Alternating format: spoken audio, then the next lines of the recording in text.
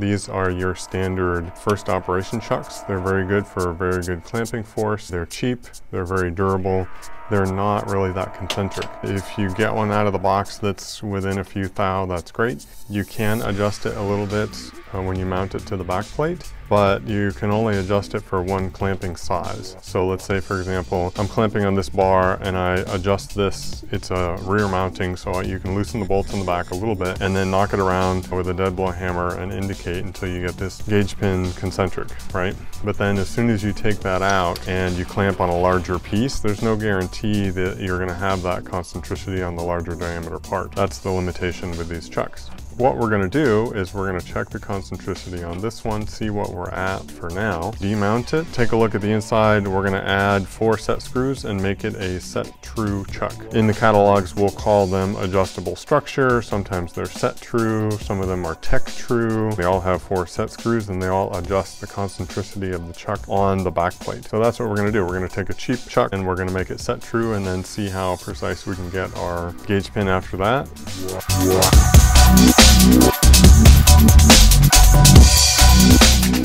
Let's look at this gauge pin in this chuck before we modify it and take a look at what the concentricity is. For an old 3-jaw, this is pretty good. We're a little over 3 thousandths, 3.5 thousandths. So not terrible. So let's take a look at the parallelism here, or the alignment of the gauge pin to the center line of the spindle. That will tell us how straight or perpendicular the jaws are ground to the chuck. We're starting out at 0 on the end of the pin here. As I feed in, we're getting some drift. So there's a little bit of angle or taper ground into these jaws, or worn into these jaws. These are kind of old. So we're looking about 8 or 9 tenths. So that's not great, that's unfortunate, but that's a separate issue that can be fixed by grinding the jaws later. But we can work on our concentricity by making the chuck adjustable first. So let's do that.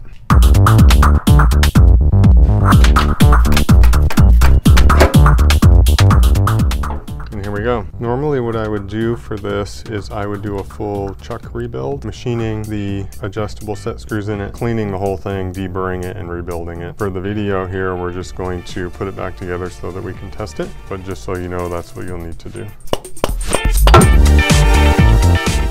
So this lip, we're going to make it a little bit deeper this way, a little bit smaller in diameter, so that it has the ability to float inside the recess on this chuck. So this will slide out of here. Some of them are really tight. This one's not too bad. Pretty good close tolerance slip fit. And it's just a cast iron part. And then you can see the scroll in here. This is the back of the scroll, the gear on the back of the scroll, gears that give you your adjustment. One option is that you can put your adjustable set screws in here and then you can put this back in. What I have been doing is not putting that plate back in, or if I do, I'll put in something thinner so we have more room for adjustment.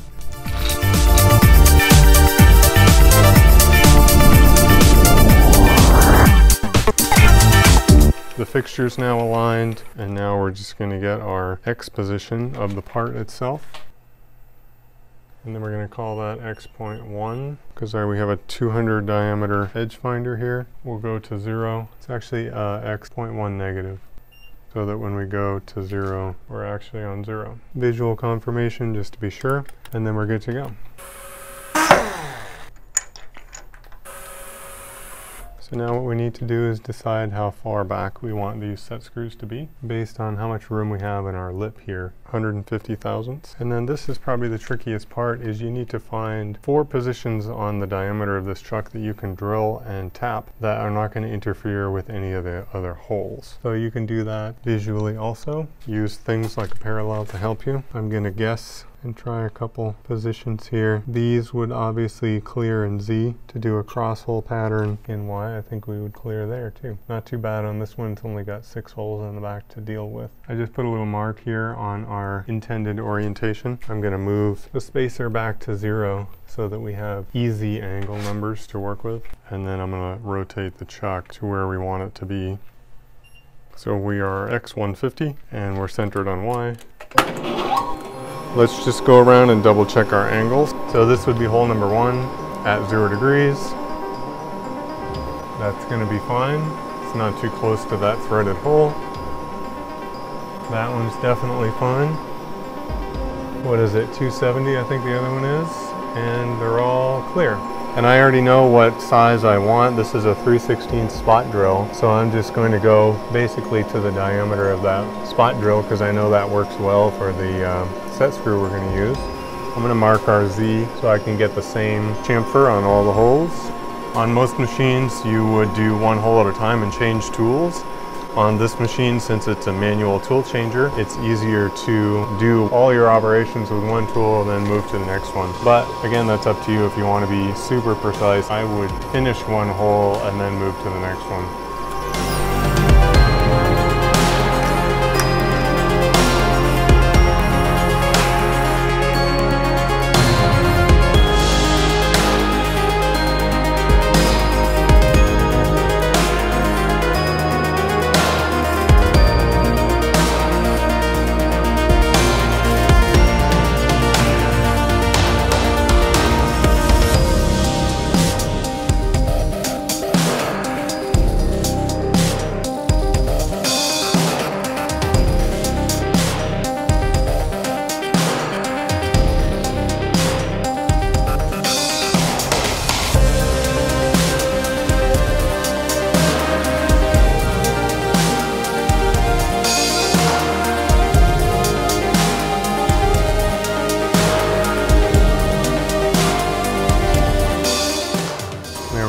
Holes are done, now we tap those.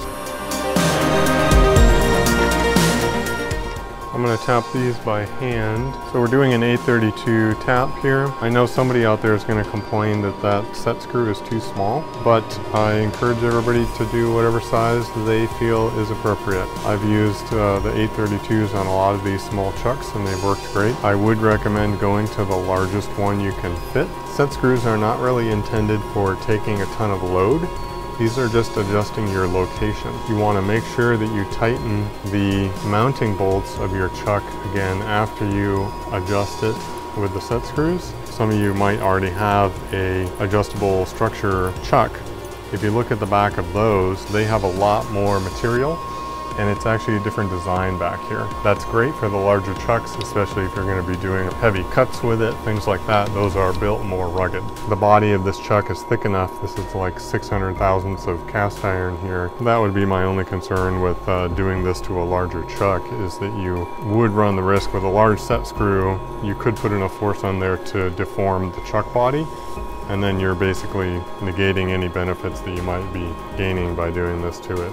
Another thing about the set screw, I would recommend the alloy set screws. Get something that's kind of hard and it's not going to deform or wear out. And also you want to either get the flat tip set screws or just turn or grind the tips off of whatever ones you get so that they're flat. And you do want to get a nice sharp fresh tap for cast iron. It'll work great dry, but if you get something that dulls, it is going to give you a lot of trouble. And we're through again. This is a great thing to do for small hobby machines. If you've got one of the little benchtop lathes and you got a couple different chucks for it, if you can make it Set-Tru, it gives you a lot more capacity to do precision work with it.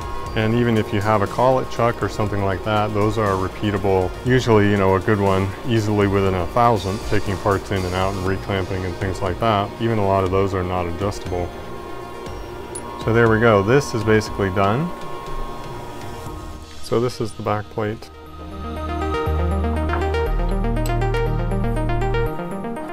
So I'm going to trim the back plate a little bit deeper. We're going to go 200 thousandths deep instead of 125 on this step. And we're going to reduce this diameter by about 40 thousandths and give us some adjustment room there.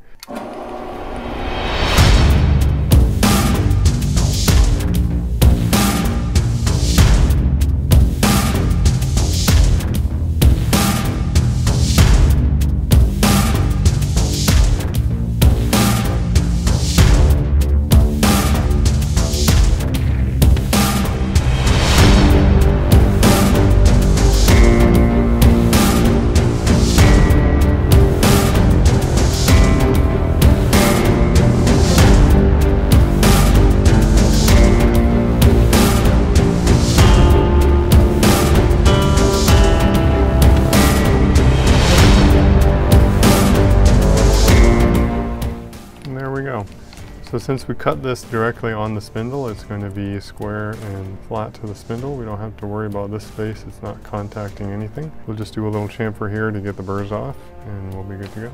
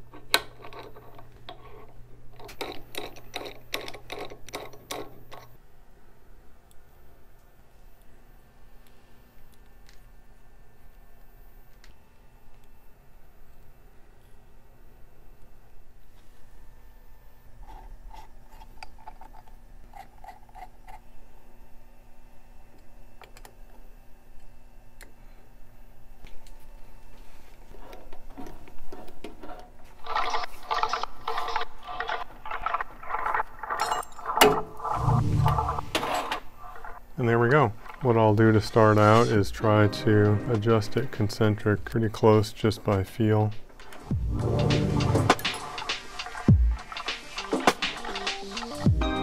So if we look at the indicator now, 13 thousandths right now. The indicator needle moving clockwise is to its max position is your highest spot. This set screw is closest to that setting. So what we're going to do is we're going to loosen that a little bit. And then we're going to go to our low spot and we're going to tighten it if we can. Go back to our high spot, loosen that one a little bit. Lowest spot, tighten that if we can. High spot again, it's about 8 thou here.